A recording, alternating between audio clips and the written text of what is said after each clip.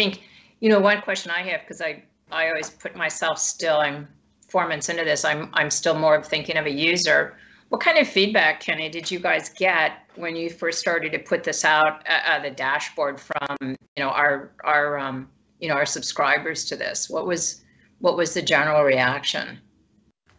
It was love at first sight. I think our subscribers immediately recognized the value of the dashboard as a tool, and it was something especially if you've got a manager or a director level person who's in the strat planning department of the company, who's reporting directly up to the CEO.